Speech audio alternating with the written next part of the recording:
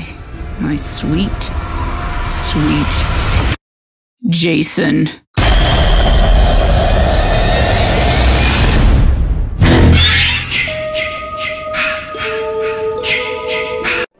Alright, I'm here with Kane Hodder. He's going to be in the new Friday the 13th game. Let's get a little insight from him. What can you tell us about the new Friday the 13th game?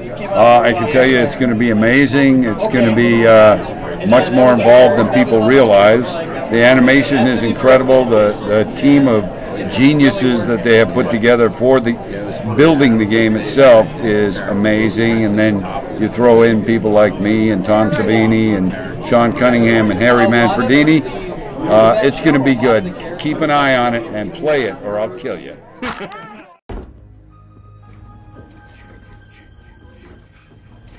Hey, so Doc, what's the verdict? Jason gonna be getting up and walking around anytime soon? We really nailed that fucker.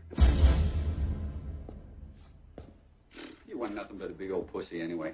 What was it like to be killed by yourself in Jason Goes to Hell? Come on, you got to be the only person who can say that you played Jason and were killed by Jason, indirectly, of course, because of the heart. But I'm not the only person. Who was Kersinger. Oh, okay. Because I killed Kersinger in part 8 as the chef. But at least you killed yourself? Because it was you portraying him during the movie. True. All right. Even though it was off screen, yeah. It was an off-screen death, so. I always wanted to be listed as a Jason victim. So nice. Awesome. I appreciate your time. Thank you, sir.